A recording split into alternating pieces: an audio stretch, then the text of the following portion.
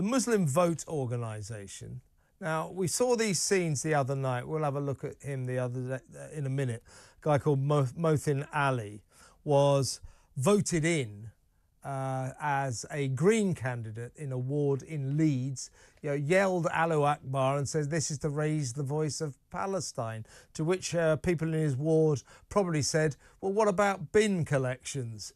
What about the potholes in the road? It is this increasing syndrome that more and more political figures are standing for Gaza, standing for Palestine. Now, I want to get this straight. In a democracy, that's okay, but not if you stand as a Green candidate and you end up actually being a Palestine candidate. The Green Party has called these few candidates to meetings today to discuss this issue.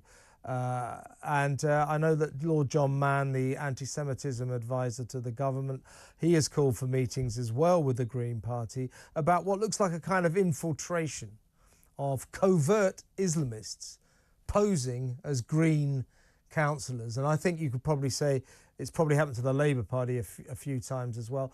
As I say, it's not anti-democratic, but it is worrying. Yeah, it could be. Let's see what they do when they're actually in their local offices. I'm a big believer in direct democracy, whereby the people should always have a say in the political process and in particular democracy, and we get the candidates that are voted upon. That's the principle of democracy. But the other side of democracy is that our elected representatives have to serve in the best interests of their local communities who they're representing, and fundamentally people are paying their wages. We've now got, it's not just on this issue, on many, many different issues. We've got a lot of political candidates, MPs and members of government who I think are failing in their primary concern which should be their primary concern, to serve the people and focus and listen on what the main concerns are around the country nationally, but also locally as well. And that's particularly relevant to constituency MPs and also local elections. So let's see what these candidates come up with in terms of looking at local issues in the round. If they don't do that, then they deserve to be held to account. Because when you've got an elected representative on a local level, local elections or constituency through national elections and so on, there is a number of issues that have to be focused on in the round. And if the elected representatives are not focusing on all of the issues in there, and of which there are many, we've talked about many of them previously. We're still going on with the cost of living crisis. We've got crumbling infrastructures. We've got public services that are rotting away, and people are struggling to make ends meet. And therefore, they're wanting some answers and solutions from our elected representatives. And at the moment, we are not getting that at all levels. We're getting politicians who seem to be serving their own best interests, but not the best interests of the people they're supposed to serve, the people who pay their wages. So going back to this particular issue, I think at the moment it has to be wait and see. But I'm someone who is, sympathetic to the Palestinian concerns, have been for many, many years. But this is a different issue. This is about, I'm also concerned that we're getting a lot of politicians and candidates who are not serving in the best interests of the people. And that is one of the reasons why right across the country, people feel disenfranchised with the political process at all levels. It's not just a problem in Westminster, it's also local government as well. They feel that in a time of difficulty, and we're going through a lot of problems at the moment, a number of different levels, we're not having our representatives who are looking at the problems and coming up with solutions, workable solutions in the here and now and into the future that will help the people they're supposed to serve. Indeed. Let's remind ourselves of Mothin Ali's moment of triumph when he was elected to his ward in Leeds. Take it away, Mothin. We will not be silent. We will raise the voice of Gaza. We will raise the voice of Palestine. Allahu Akbar! Allahu Akbar!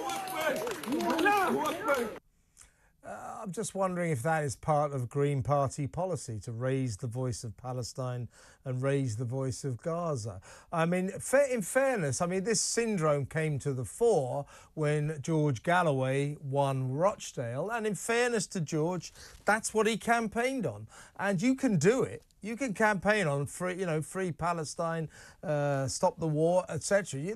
That's perfectly all right. And George didn't try to pull the wool over anyone's eyes. He got elected. I think there are concerns about that our democracy gets hijacked for sectarian interests, but you're allowed to do it. That's democracy. I'm not sure what Mr. Ali's campaign comprised of, but his victory speech didn't sound much like Green Party policy to me, which means he is hoodwinking the electorate.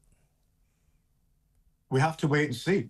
I agree, the optics aren't particularly good in terms of, articulating all the concerns in the local area. I mean, this applies to all candidates. I mean, this doesn't look particularly good, but it applies to all candidates. If they're elected, the first thing they should say is what they're going to do to help the people who elected them on all aspects, not just one single issue. I mean, you could argue that's happened in, I don't want to be whataboutery here, but it does happen with other parties as well, where sometimes the candidates give off the impression that they're a single issue. And so there's an element of tribalism that's attached to all of that stuff. But maybe I'm being a bit old school here, but I'm a firm believer that we don't really want candidates who are single issue. We want candidates that are multi-issue, that are basically addressing the concerns of the constituencies or the local authorities. That's what we want. And at the moment, we're in danger on a number of different issues of almost having, I think, a kind of demagogue political process whereby individuals, whatever the issue is, are going down the tracks of one issue, and they're sweeping up support, and of course, if they get in, that's democracy.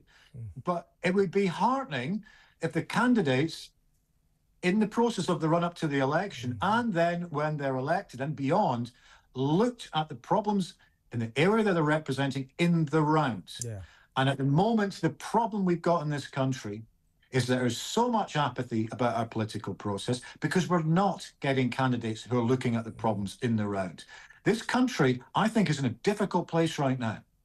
And it's heartbreaking on a number of different levels because I think we have the ways and means and should have the infrastructures to flourish as a country. But the reason we're not at local level, right up to national level, is we've got too many candidates who are either focusing in on one particular tribal line of politics or just completely ignoring the concerns of voters right across the country. And that is why people are giving up hope with the political process. And that's a dangerous place to be.